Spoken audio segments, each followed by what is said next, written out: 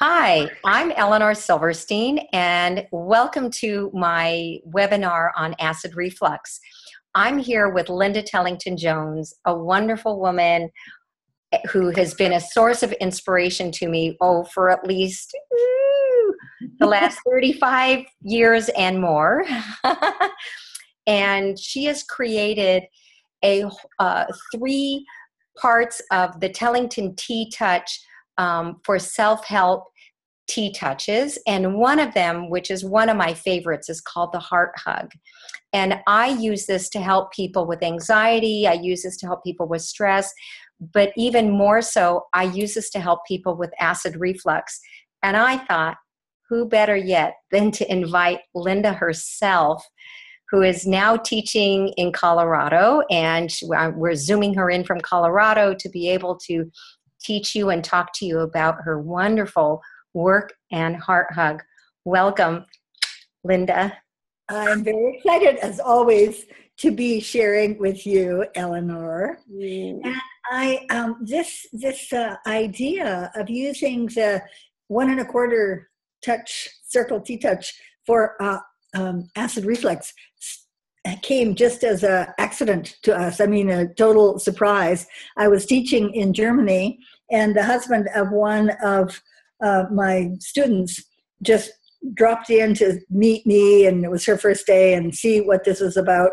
And I invited him to stay for the morning, and part of the morning, just to get us grounded and bring us into the body, it was this Tellington Tea Touch Heart Hug, this 1 1/4 circles on the heart chakra. And he did it, and he had been suffering a little bit as he came in. And wait a minute, he said, wait a minute, I don't have this acid reflux. And that's how we discovered that it was possible. Wow.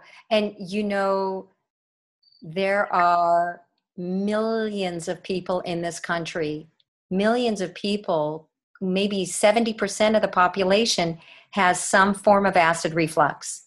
Good heavens. It's huge. And so because there's so many reasons for it. And when I work with special needs babies and children, I teach the mothers how to do it on their babies and children, and it helps them too. Yes. So I don't think I told you this, but a few years ago I was in Johannesburg, South Africa, and I was invited to work with a group of babies in a hospital where every Wednesday mothers can bring their babies in to this nurse, anyone, babies under 6 months. And one of them was on medication for heart reflux, but the problem is it just stops them. I mean, they have so much problems with constipation. Right.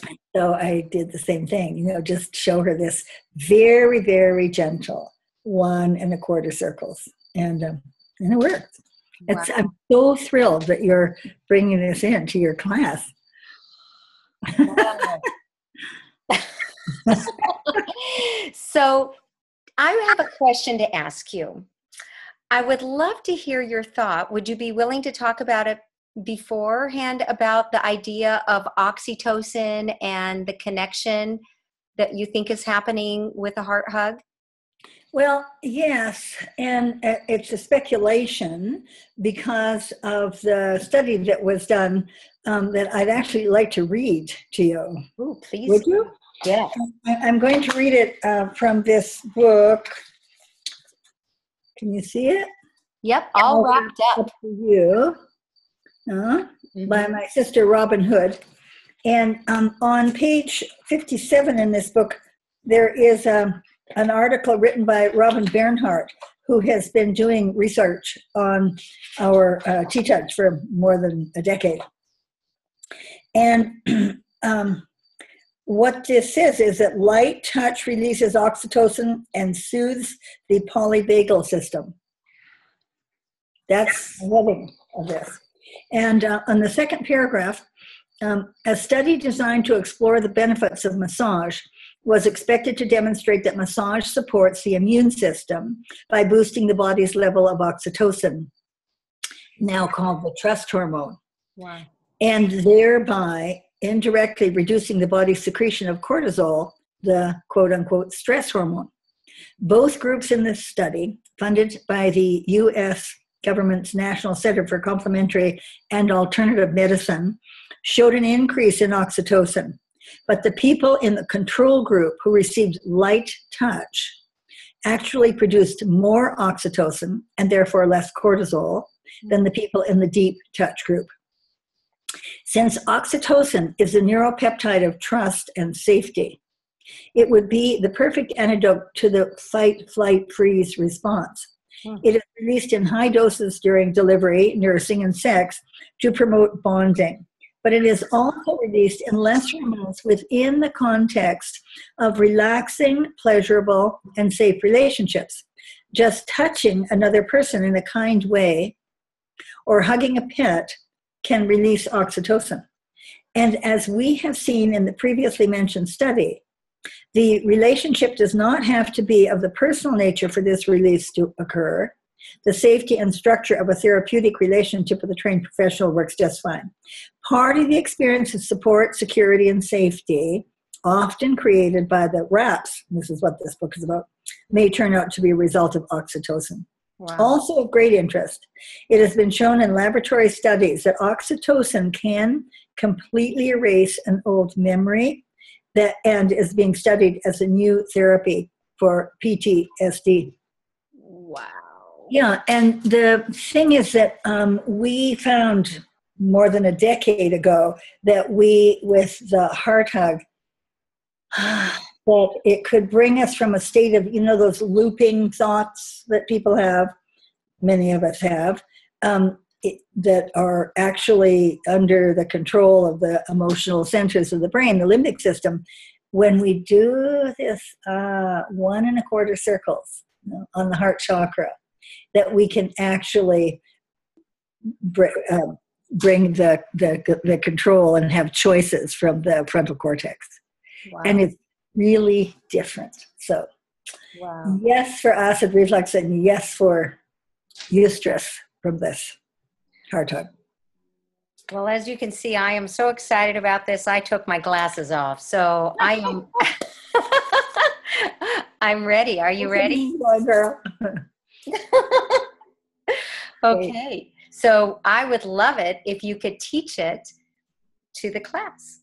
Well, what we do, first of all, is imagine the face of a clock, on your chest, on your heart chakra here.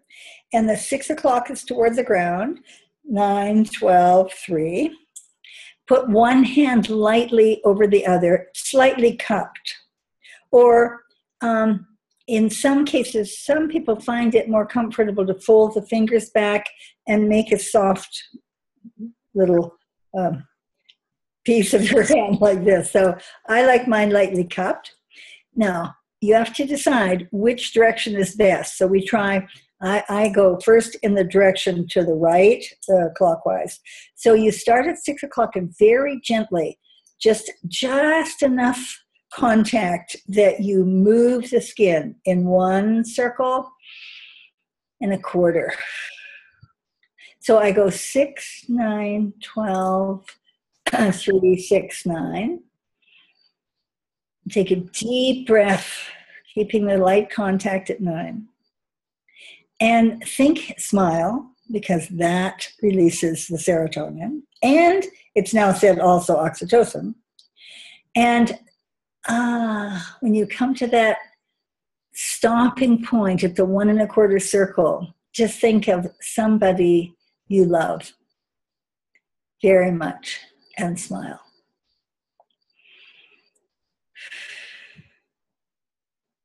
Now let's try the other direction.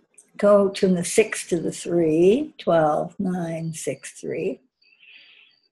And that's not as comfortable for me, so I won't do it again. But if that's best for you, continue. And do several of these and actually choose the tempo that feels best for you. When you're in a situation of stress, go a little faster at first. Deep breath. I breathe out through pursed lips and smile.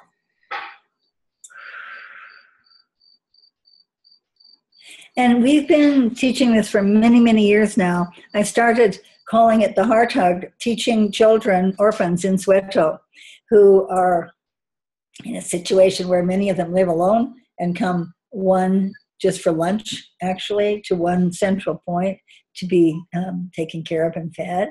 But they learn this Heart Hug when they're feeling in a state of uncertainty or nobody's there for them. And it is like this wonderful feeling of really coming home to yourself.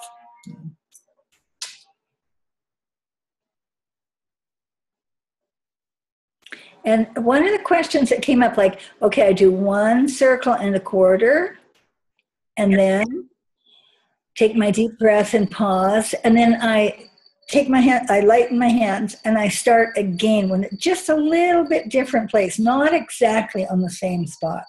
Oh, nice. Release again, and then just move again. Maybe it only has to be half an inch. So it's just the 1 and a quarter.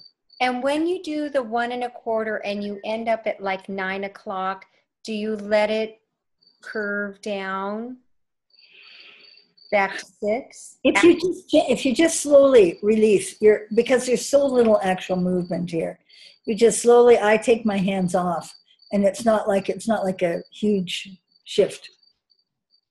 Oh, there's a difference in that. That's interesting. It's very different for me to just let it off, because I've always done it where I go a circle and a quarter and then let it slide down. I really like the just letting it off. The return to where you started is the snail's tail. Right. I love snail's tail. But I like the releasing from the last place.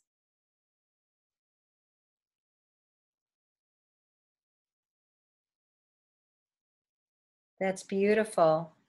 So we lost just a little bit of connection.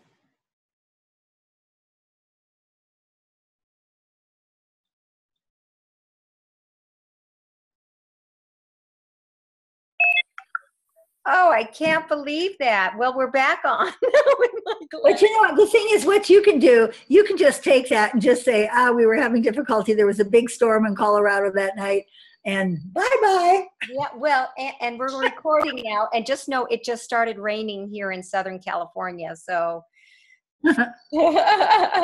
well, that is beautiful, Linda. I think that this is such a great gift to give people in this moment of touching ourselves here with whatever it is that we're doing, right? The heart hug is so much more than you'll hear me talk about the possibility of, the vagal nerve is behind there. And, like you talk about the oxytocin and the serotonin and what it does, inside with our heart and what it does into our psyche. So this is such a great gift. And I want to say thank you beyond belief. Is there anything else you would like to add with this? Yes. One of, I think the important parts of this heart hug, after you've done 3 or 4, and you make a pause at the 1 and a quarter circles, just count 3 blessings in your life. And this actually boosts our immune system. It's way beyond just I think, beyond the heart coherence or bringing us to a place of peace.